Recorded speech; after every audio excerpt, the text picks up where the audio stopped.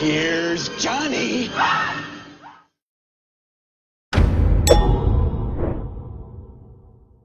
Okay, Dr. Sleep ဆိုတဲ့ရုပ်ရှင်ကမြန်မာပြည်ကယုံတွေမှာတင်ပြီးသွားပြီဆိုတော့ကျွန်တော်အဲ့ဒီအကြောင်းလေးကိုနည်းနည်းပြောချင်တယ်။ပုံမှန်တိုင်းဒီဗီဒီယိုမှာကျွန်တော်အတန်းနိုင်ဆုံး spoiler တွေကိုရှောင်ပြီးတော့ပြောသွားပေးမယ်။ဒါပေမဲ့ spoiler နည်းနည်းပါးပါးတော့ပါလိမ့်မယ်။မကြည့်ရသေးဘူးဆိုလို့ရှိရင်နောက်ပြီးတော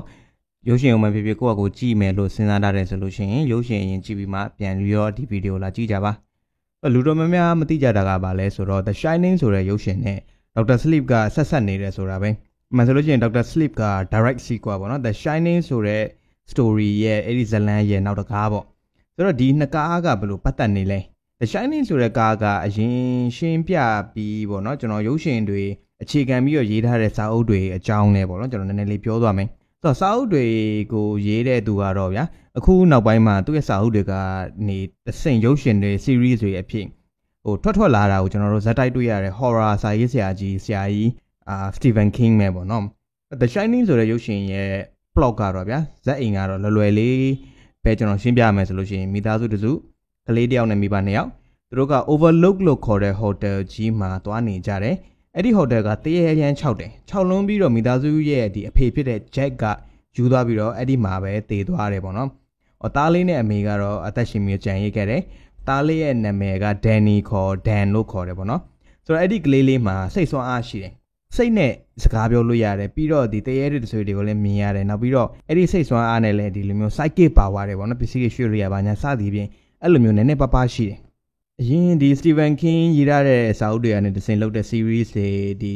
ီရုပ်ရှင်တွေနဲ့ပတ်သက်ပြီးတော့ကျွန်တော်ရှင်းပြထားခဲ့ပူတာတွေရှိတယ်အဲ့ဒီထဲမှာ The Shining ဆိုတဲ့အရာတခုကျွန်တော်ရှင်းပြပူတယ် The Shining ဆိုတဲ့အဲ့ဒီ power ကလူတယောက်မှာရှိပြီပေါ့နော်အထူးသဖြင့်ကလေးတွေမှာရှိတာပုံများတယ်ပေါ့နော်ကြီးလာလို့ရှိရင်ပျောက်သွားတာတို့အင်အားရော့တာတော့ဘာလို့ဖြစ်တတ်ကြတယ်ပေါ့နော်ဆိုတော့ Stephen King ရေးတဲ့ဝတ္ထုတွေရဲ့အကုန်ကဒီတစ်ခုနဲ့တစ်ခုချိတ်ဆက်မှုတွေရှိနေတာလေးတွေရှိတယ်ဆိုတော့အရင်ချိတ်ဆက်တာမဟုတ်ပေမဲ့သူဟာနဲ့သူချိတ်ဆက်တဲ့ jade လေးတွေရှိတယ် The Shining ဆိုတဲ့ဟာအဲ့ဒီချိတ်ဆက်တဲ့ jade တစ်ခုထဲမှာပါတယ်ဆိုတော့ The Shining ဆိုတဲ့ power ကကောင်းတဲ့ဘက်က power လို့သဘောထားလို့ရတယ်ပေါ့နော်ဆိုတော့ကျွန်တော်တို့တော်တော်များများသိကြမှာ Stephen King ရဲ့ဒီ horror ရုပ်ရှင်ဖြစ်တဲ့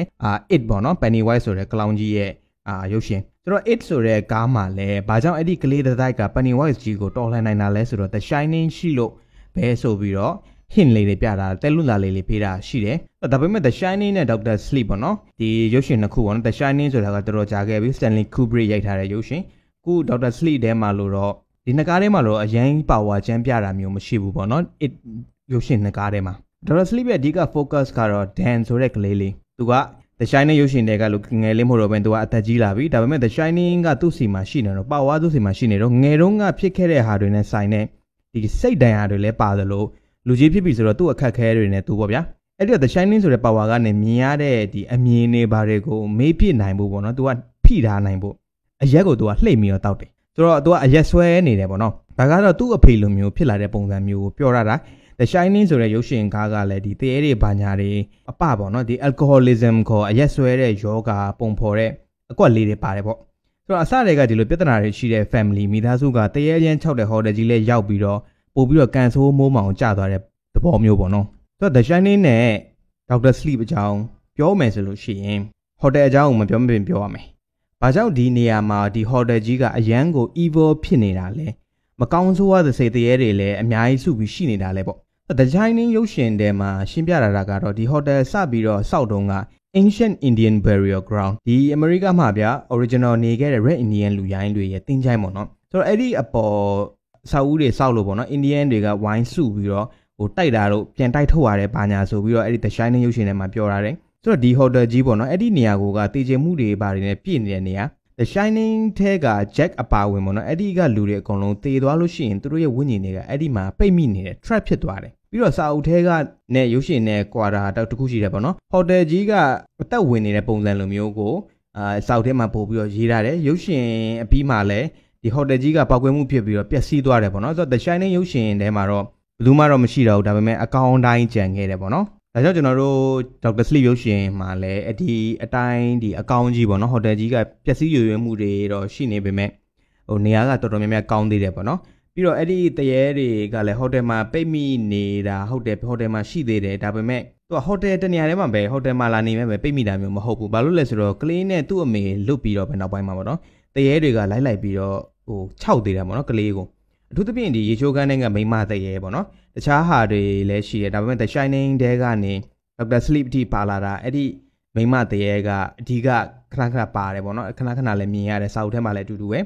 The Shining တဲကပါလာတာဆိုလို့ဗျာဒန်နီလေးကို The Shining ဆိုတာဘာလဲဆိုတာသင်ပေးခဲ့တဲ့ဒီလူမဲဇက်ကောင်ပေါ့နော် Dick Halloran လို့ခေါ်တဲ့ကပ်ပလီပေါ့နော်ရုပ်ရှင်နဲ့စာအုပ်ကွာတာကတော့ရုပ်ရှင်ထဲမှာသူကအသက်ခံလိုက်ရတယ်ဒါပေမဲ့စာအုပ်ထဲမှာသူပါအသက်ရှင်ပြီးတော့ Dr. Sleep ဝတ္ထုထဲမှာဆိုလို့ရှိရင်ဒန်နီလေးကိုသူကတောက်လျှောက်ကူညီပေးတယ်ပေါ့နော် The Shining ဆိုတဲ့ power ကိုဘယ်လိုထိန်းချုပ်ရမလဲဘယ်လိုကိုကမလိုလားပဲနဲ့ဒီတရေတွေဝိညာဉ်တွေကိုမြင်တာကိုဘယ်လိုထိန်းရမလဲပေါ့နော်အဲ့ဒါစသည်ဖြင့်ကိုသင်ကြားပေးတယ်ကျွန်တော်တို့မြင်ရမယ် Dr. Sleep ရုပ်ရှင်မှာတော့အဲ့ဒီဇက်ကောင်ကတော့ပါလိုက်တယ်ပေါ့နော်တချို့ scene မှာပါတယ်ဒါပေမဲ့မင်းသားကတော့မတူတော့ဘူးပြီးတော့ The Shining power နဲ့ချိတ်ဆက်ပြီးတော့အဲ့ဒီဇက်ကောင်ကပါတဲ့ပုံစံမျိုးလုပ်ထားတယ်ပေါ့နော်စာအုပ်ထဲကလို့အသက်ဆက်ရှိနေသေးလို့ဒန်နီလေးကိုဒန်ကိုပေါ့နော်လိုက်ကူညီတာမျိုးမဟုတ်တော့ဘူးဆိုတော့ The Shining ဆိုတဲ့စိတ်ဆွမ်းအားကလည်းဒီ Dick နဲ့ Danny ကြားမှာချိတ်ဆက်မှုရှိအောင်လုပ်ပေးသလို Dr. Sleep ရုပ်ရှင်မှာ Abra လို့ခေါ်တဲ့ကောင်မလေးတယောက်နဲ့ Danny နဲ့အဝေးကြီးကနေချိတ်ဆက်သွယ်မှုလုံးမိတယ်ရှိတယ်ပေါ့နော်အဲ့ဒီကလေးမလေးရဲ့ The Shining power ကတော်တော်လေးကိုအင်အားပြင်းတယ်လို့ပြောရမယ်ဟိုကလေးပြကြည့်လေးလောက်ကနေ power တွေကစပြီးဖြစ်ထွန်းတယ်ပေါ့နော်အခုရုပ်ရှင်ထဲမှာမြင်ရတဲ့အချိန်မှာကတော့ Danny နဲ့မတော်တဆချိတ်ဆက်မှုဖြစ်သွားပြီးတော့ Dr. Sleep တဲကဒီအဓိက villain လို့ပြောလို့ရတယ်ဗျဒီဘလိုတွေဘာတွေလုပ်နေလဲဆိုတာကိုဟိုဘလိုမျိုးအနေမျိုးတွေရှိလဲဆိုတာကိုအဲ့ဒီကောင်မလေးကပဲစပြီးတော့သိတာပေါ့နော်ဆိုတော့ villain တွေကဘယ်သူတွေလဲအမှန်ဆိုလို့ရှိရင် villain ထဲမှာအဓိကမြင်ရတဲ့ဟိုအဓိက focus ထားတဲ့ဟာကတယောက်ပဲဖြစ်ပေမဲ့သူကအဖွဲတစ်ခုပေါ့နော်သူတို့ကို the true knot လို့ခေါ်တယ်အဲ့ဒီကောင်တွေကစိတ်ဆွမ်းအားတွေကိုစားပြီးတော့အသက်ရှင်တဲ့ vampire တွေလိုမျိုးပဲသို့တော် vampire တွေလိုမျိုးလို့သာပြောတာပေါ့နော်သူတို့တွေ vampire နဲ့ဆင်တန်ပါလဲဆိုတော့သူတို့ကသွေးတောက်တာတော့မဟုတ်ဒါပေမဲ့အဲ့ဒီစိတ်ဆွမ်းအားတွေကိုစားပြီးတော့သူတို့ကအသက်ရှည်တယ်သို့တော့သူတို့ကိုတာမန်ပုံစံအနေနဲ့တတ်မှန်ဆိုလို့ရှိရင်ဥမာပြင်းပြင်းထန်ထန်ရိုက်လိုက်တာလို့ခေါင်းဖြတ်တက်လိုက်တယ်လို့ခုတ်လိုက်တာလို့ဘာလို့ပေါ့နော်တာမန်လူသေးတဲ့အရာမျိုးတွေဆိုရင်သူတို့ကိုလုတ်တယ်ဆိုလို့ရှိရင်သူတို့ကသေးတယ်ပြီးတော့နောက်တစ်ခုစိတ်ဝင်စားဖို့ကောင်းတာပါလဲဆိုတော့သူတို့တွေကဟိုးရင်ကလေးအသက်ရှင်လာတာကြာပြီဆိုတော့ virus ရဆိုလို့ရှိရင်ဒီကောင်တွေကကျွန်တော်တို့လူသားမျိုးနွယ်တွေပေါ့နော်ဟိုးရင်ကလေးကဒီယောဂတွေပါညာတွေဆိုလို့ရှိရင်တောင်တန်ဆိုလို့ရှိရင်ကျွန်တော်တို့ကဟိုလူတွေတေးလိုက်ကြေလိုက်ဖြစ်ပြီးတော့ evolution ကြောင်းပေါ့နော် single ဖြစ်စဉ်ကြောင်းကျွန်တော်တို့ကတောင်တန် resistant တက်တိုးရတယ်ပေါ့နော် automatic ပဲခန္ဓာကိုယ်တွေက resistant တိုးတယ်ဒါပေမဲ့သူတို့ကအဲ့လိုမဟုတ်ဘူးထူးဆန်းတာကလည်းပါလဲဆိုတော့ဗျသူတို့တွေအဲ့ဒီစိတ်ဆွမ်းအားကိုစားတဲ့နေရာမှာသူတို့ကအဲ့ဒီ steam လို့ခေါ်တယ်အဲ့ဒီအငွေ့အသက်ကိုစားလိုက်တယ်ဗျအဲ့ဒီငွေ့အသက်ကနေသူတို့ယောဂလည်းကူးနိုင်တယ်ပေါ့နော်အဲ့ဒါကတော့ fun fact လေးတစ်ခုပေါ့သူတို့စိတ်ဆွမ်းအားကိုစားတယ်ဆိုတော့ Stephen King Universe မှာနောက်တစ်မျိုးပြောလို့ရှိရင် The Shining power ရှိတဲ့လူတွေရဲ့ essence ကိုအဲ့ဒီ power ကိုပဲသူတို့ကအငွေ့ပုံစံအဖြစ်ရှုသွင်းတယ် Dr. Sleep ထဲမှာအဓိကမြင်ရတာကအဲ့ဒီအဖွဲ့ရဲ့ခေါင်းဆောင် Rose the Head လို့ခေါ်တယ်သူဝတ်တဲ့အုတ်ထုပ်ကြောင့်အုတ်ထုပ် Rose လို့ပဲပေါ့နော်မြန်မာမှုပြောရမယ်ဆိုလို့ရှိရင်အဲ့ဒီအဖွဲ့ကလည်းဗျာ original ရုပ်ရှင်နဲ့ဝတ္ထုဖြစ်တဲ့ The Shining ကိုချိတ်ဆက်နေတယ်ဘလို့ချိတ်ဆက်လဲဆိုတော့အဲ့ဒီ True Knot အဖွဲ့ကသူတို့အဖွဲ့ဝင်တွေဒီခိုင်မာကျင်လည်ချက်စားရှိလေဒီမြို့လေးတွေရှိတယ်ပေါ့နော်ဒါပေမဲ့သူတို့က The Shining power ရှိရဲ့ကလေးတွေလူတွေကိုလိုက်ရှာရင်းနဲ့အမြဲရွှေ့လျားနေတဲ့အဖွဲ့သဘောမျိုးပဲပေါ့နော်ဆိုတော့သူတို့ကဟုတ်တယ်သူတို့အဓိကအခြေချတဲ့နေရာမျိုးတွေရှိတယ်ဒါပေမဲ့သူတို့ကအမြဲတမ်းရွေးပြီးသွားနေတာပေါ့နော်ဆိုတော့သူတို့အထိုင်ကျဖြစ်တဲ့မြို့တွေနေရာတွေတဲကတစ်ခုက The Shining ရဲ့တရေချဟိုတယ်ဖြစ်တဲ့ Overlook Hotel နဲ့နီးရလို့ပြောရမယ်ဒါကြောင့်ယူဆရတာကတော့ဗျာ Overlook Hotel ကဒီလောက်အထိဆိုးဝါးဖြစ်တာကသူတို့ရဲ့စနက်လဲပါမလားပေါ့နော်ကဲပရိသတ်တို့ရဲ့ဒီနေ့ဗီဒီယိုကတော့ဒီလောက်ပါပဲပရိသတ်တို့ဒီကားကိုကြည့်ပြီးကြပြီလားဘယ်လိုထင်ကြလဲကျွန်တော်တို့ comment မှာဆွေးနွေးကြတာပါဗျာဒါနဲ့ဒီဗီဒီယိုကိုလူတွေစိတ်ဝင်စားတယ်ဆိုလို့ရှိရင်တော့ဒီကားကိုကျွန်တော် full breakdown လုပ်ပေးပါမယ်ပေါ့နော်နောက်ဗီဒီယိုမှာပဲကျွန်တော်တို့ပြန်တွေ့ကြတာပါဗျာ